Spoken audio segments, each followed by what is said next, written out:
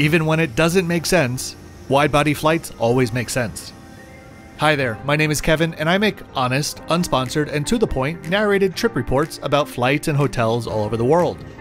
This is episode number 107, and today we're taking an Air Europa 787 from Barcelona to Madrid. Hope you'll enjoy the flight.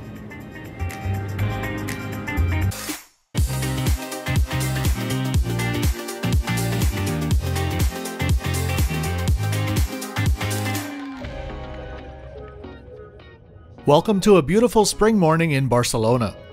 The route between Barcelona and Madrid has for many years been the busiest route within Europe, but due to the increased popularity of the high-speed rail options on the route, now doesn't even come close to the top of any list when you're looking at it globally. If you'd like to know the exact fare that I paid, my next 5 videos in queue, or info about all of the gear that I use on a daily basis, check out the description below. Air Europa, a member of the SkyTeam Alliance since 2007, is a relatively small hybrid carrier with its largest hub in Madrid. The airline has a surprisingly small presence in Barcelona with just a handful of desks tucked away in the back corner. In the past few years, it's been involved in yet-to-be-resolved acquisition talks with British Airways' parent company, IAG, which would frankly be insane if it's improved since IAG already owns the largest and second largest airlines in Spain, Iberia, and Vueling respectively. Something that wouldn't be all that insane though would be if you'd give this video a big thumbs up if you enjoy it, or if you don't enjoy it but can't deny that at least 12 seconds of it were useful for your next trip. Subscribing, clicking that notification bell, and checking out my new Patreon below are also very much appreciated. A big thank you in advance. As we explore a bit and look around for some coffee, just a bit more about that possible buyout. In 2019, IAG agreed to buy Air Europa, Spain's third largest airline, with 34 aircraft in its fleet for a cool €1 billion. COVID in 2020 came, and the deal was reduced to €500 million. Then the deal just fell apart altogether at the end of 2021. But as of now, it does seem as if IAG is still in some way pursuing the purchase. While we wait for the flight, let's head up to the Pau Casals lounge, which is available for Priority Pass members on Saigon area itineraries. Note that the food, only the clips of the food that you'll see here, are from my most recent visit to the lounge in August of 2022, just to give you a better idea of what's currently on offer. For a third-party contract lounge, this has to be one of the best in Europe. It's large, has loads of different seating options, is well kept, and has quite a bit of food on offer. If it had better apron views, I'd most likely try to move in.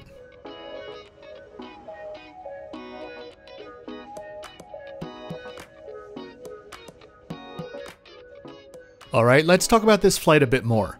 At the time of my flight, and at the time of posting, this is the shortest and I believe the only daily intra-European 787 flight operating, that I could find at least. Ethiopian does fly between Oslo and Stockholm, but they use a mix of 787s and 777s. Air Europa uses these flights, which seem to be running pretty full as feeder flights for its plethora of long-haul routes from Madrid.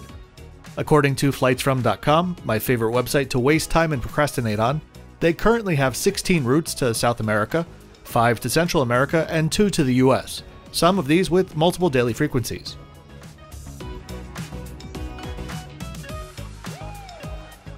Waiting for boarding to begin, I sacrificed my place in line to catch an SQ A350. So while I did enjoy the flight, let me explain why I'd absolutely never do it again. The train is just too freaking easy. When all is said and done, the train is frequently cheaper and faster than flying, and certainly more comfortable and generally the way that I would travel between Barcelona and Madrid. But last I checked, the train doesn't have a spool up, and Air Europa was a new airline to check off my list, so there's that. Boarding soon began, and while they did call out boarding groups, every single one of those announcements fell on deaf ears and we ended up with this. While we wait, let's take a quick look at today's stats. We'd be taking off just 9 minutes late and making a quick climb up to 29,000 feet for this 300-mile ride to Madrid, where we'd land 30 minutes early, but after a 20-minute taxi and a bus ride after that, it was a wash. Boarding was through an all-glass jet bridge. I wish it was a law or something that these had to be glass and had to be clean. We entered our 4-year-old 787-9, which would continue onto Punta Cana after this leg.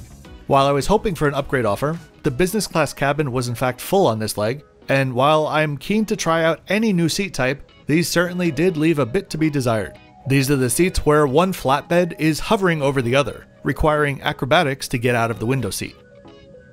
My standard economy seat was well padded and comfortable. It did seem to be a bit tighter than the advertised 31 inches of pitch though.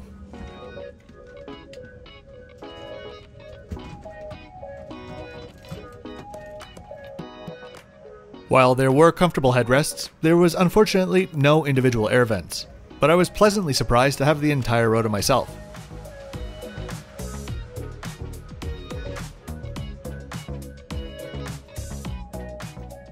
The safety video was screened on the personal IFE screens, and we began to push back.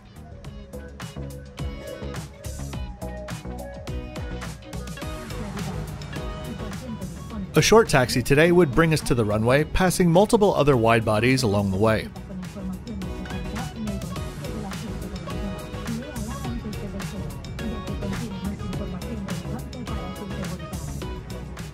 We'd be taking off to the southwest before making a few turns over the Mediterranean to get us on our track to the center of the country. The spool up and takeoff is next.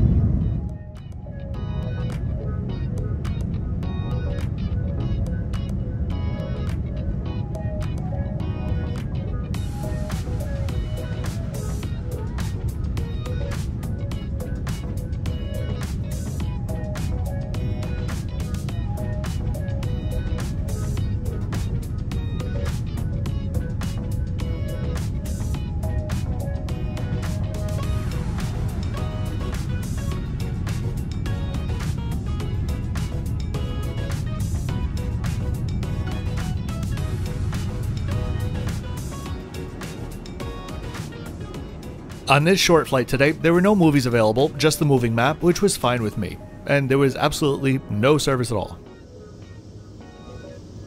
The bathrooms were standard configuration for a 787, though this one has seen some better days. Nothing like a bit of duct tape to glue the plane back together.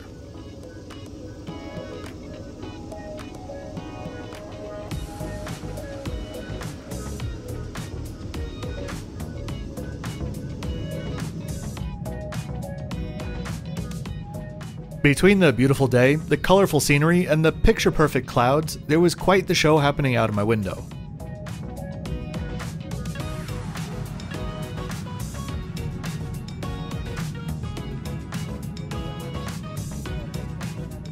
After 16 minutes at cruising altitude, we began our descent and our approach brought us in from the southeast.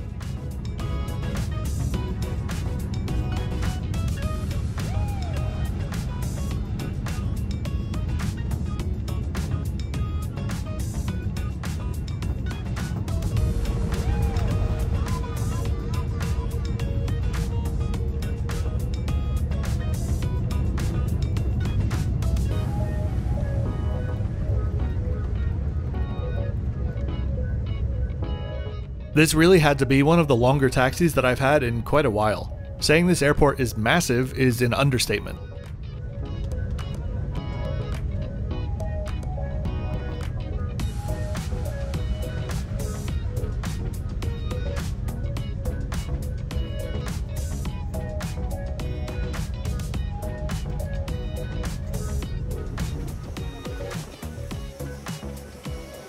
I was, however, very happy about what happened next though. Regardless of all the extra faff involved with flying versus taking the train, deplaning via stairs did kinda make it all worth it.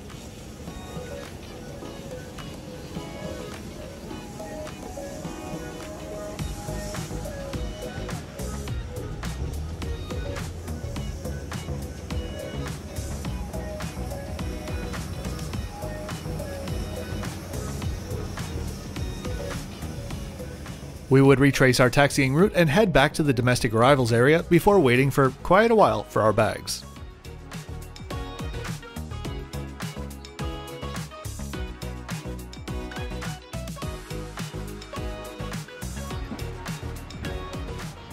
As we get into the flip-flop score, what are we thinking? Overall, if it wasn't a 787 flight, I would have never taken it. That being said, I don't think I could ever say that I regret a $45 wide-body flight. Everything else was as standard as it gets. Perhaps you might be flying Air Europa long haul soon, and this will give you a good preview of what to expect on one of their 18 787s. If you enjoyed this video, please give it a thumbs up and subscribe for 3 new videos each week. I'll see you next time at the Plaza, España.